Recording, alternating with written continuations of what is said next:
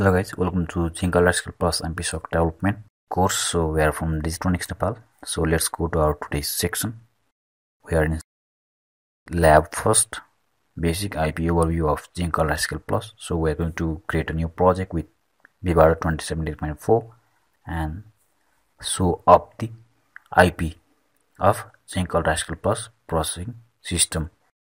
So here are some design steps. So we are going to create a new project with JCU102 development board and add the Zynq processing system, that is Zynq Ultrascale+MPSoC processing system inside that new block design project, and we are going to customize that Zynq processing system IP as our requirement.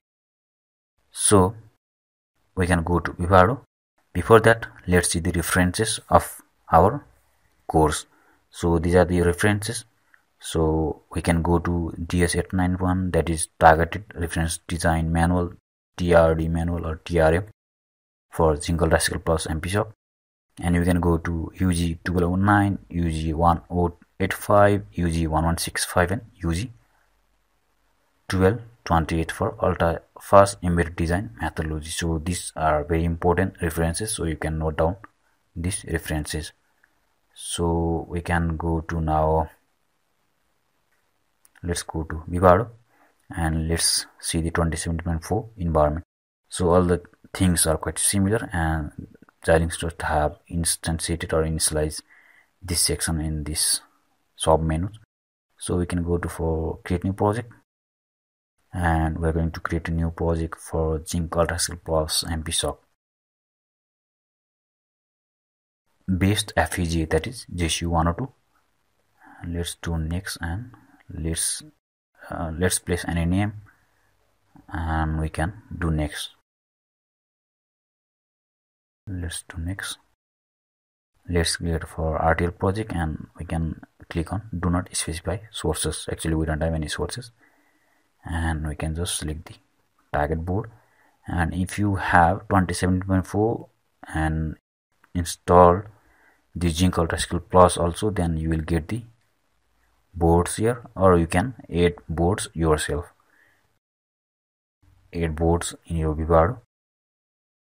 So let's do finish. And actually we are getting the corresponding tickle commands here. So these tickle commands can utilize for creating similar type of project from command interface in the next time. So we don't need to go through that GUI graphical user interface. We can just utilize some tickle commands, tool command language commands, and those commands are very much optimized, and it actually takes less time, and sometimes these tickle commands are heavily necessary for optimization purposes, that is some resource optimization and timing analysis on VIVADO. Actually these commands are very good for complete design of any project. So if we want to utilize some timing analysis and some resource optimization methodology, then we can have this tool command language commands. So our 2017.4 interface is already open.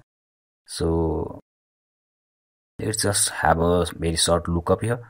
Actually some things are a little bit arranged in 2017.4. We can see here tickle console is the previous one, and we can see the messages here and logs. Actually these are all the is like the previous one, and everything is like quite similar, and some sections are added here. Actually we are going to show you those sections like project summary and some run sections, and some general precision options are also included here in the next time. So let's go to create block design and let's do OK. And we are just going to include the processing system, that is Zynq Ultrascale+ processing system IP in this project.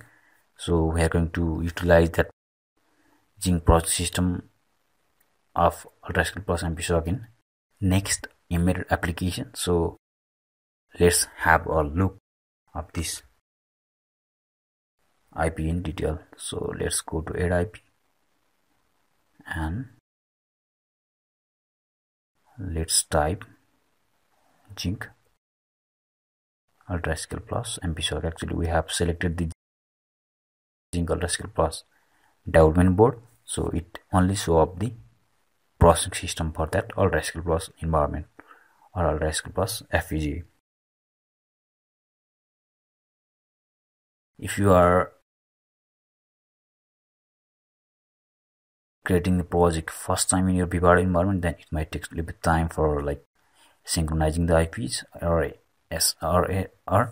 you can get it very fast. So let's do run block automation. Actually, it automatically set up the IP in basic mode, that is default mode, and we are going to see some basic features on this IP by just double clicking on that IP. So we just need to have some PS UART for embedded application, and we can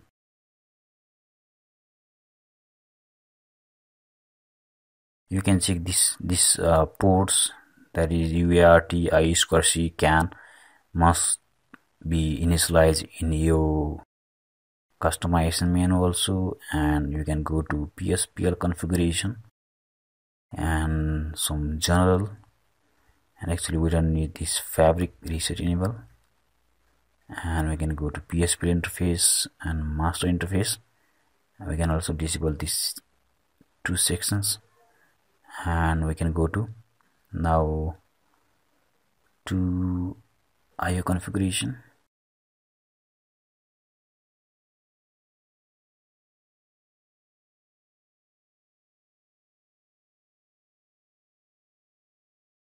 Next, other things are necessary, so let's just click on OK.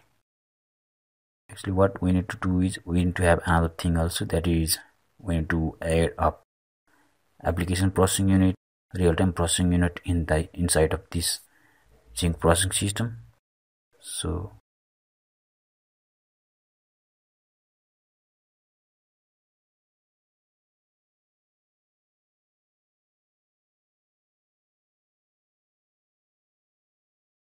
let's click on switch to advanced mode, and let's go to isolation configuration. Actually, from this isolation configuration we can add up some block, so we can click on enable isolation, and this enable secure debug will also automatically add it. So we can go to add new subsystem, we can place any name like is APU for application processing unit, and we can click on it, and we can add some master port. We can add master port is this APU. Actually, this is our master port, and we can again click on here, and some slaves must be like UART. There must have a UART 0, and we can again add some slaves, that is SW DT0. These are the slaves, and we need to have some memory instantiation for this master application processing unit, and we are also going to add another unit. Actually, we haven't have completed for APU. We are going to complete that APU in another section. So this is the very basic example of how we add different peripherals. They must have some RPU 0 in the code, and you can also add some slaves. So we can add UART1. So this is the very basic example of how we add different block inside our Ultrascale+ Zynq processing system IP, and we will complete this menu in upcoming video. So guys, thanks for watching. We'll continue and we'll complete this customization option in another video. Thank you.